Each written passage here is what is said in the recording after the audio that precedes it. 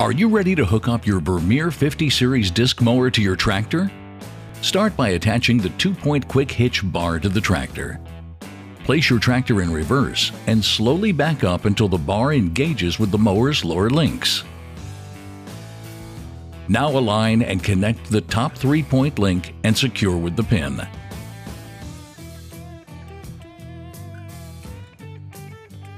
Next, raise the mower. Now secure the mower and 2-point quick hitch bar together by using the pins on both sides of the mower's hitch.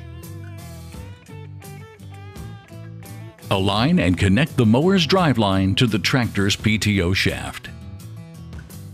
After that, connect the hydraulic hose to the tractor.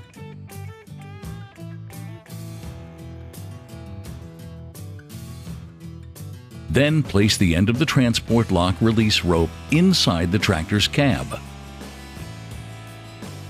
Finally, to raise and store the jack stand, remove the L-pin and point the jack stand foot to the rear and raise it before replacing the L-pin. Back in the cab, raise the mower's cutter bar until the transport lock engages. Now you're ready for the field.